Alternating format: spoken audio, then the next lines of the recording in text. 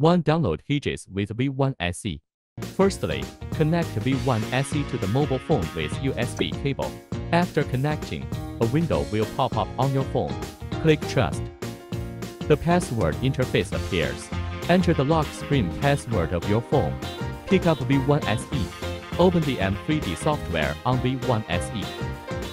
Before downloading the software, please confirm whether V1SE has been connected with Wi-Fi. Find the Heges. A QR code will appear. Pick up your phone and open the original camera app. After scanning the QR code on V1SE, it prompts to open in iTunes. Click Open in iTunes.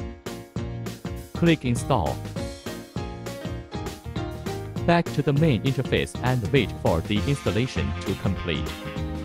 2. How to use Heges. Open the Heges you just downloaded on your phone. It prompts as Heges would like to access the camera. Click OK.